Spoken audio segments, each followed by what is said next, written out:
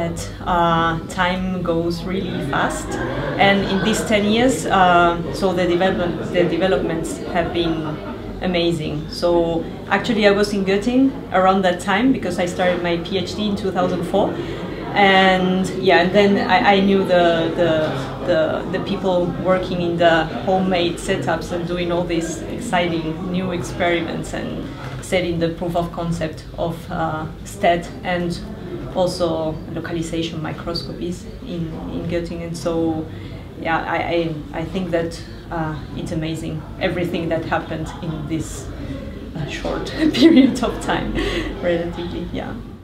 Well, first of all, 10 years is a bit of a surprise to me.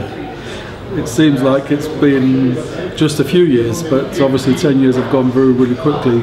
But I'm very impressed with the developments that Leica have made, especially in the 3D STED area, and I'm quite impressed today with what we've seen down in the talks and also with the demonstrations as well, so it's very impressive.